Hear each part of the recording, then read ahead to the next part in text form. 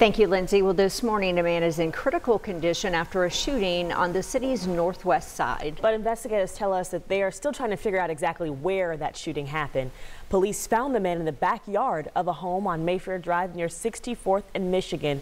But they say that isn't where someone shot him. They actually believe he climbed over the fence to get into the yard of that home.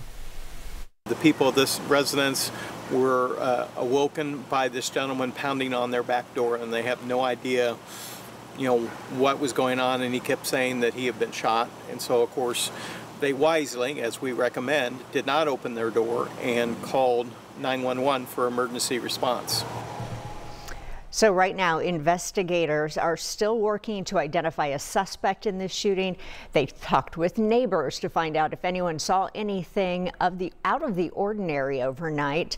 If you have any information, as always, that could help in this investigation, you're asked to call IMPD or Crime Stoppers anonymously at 317-262-TIPS.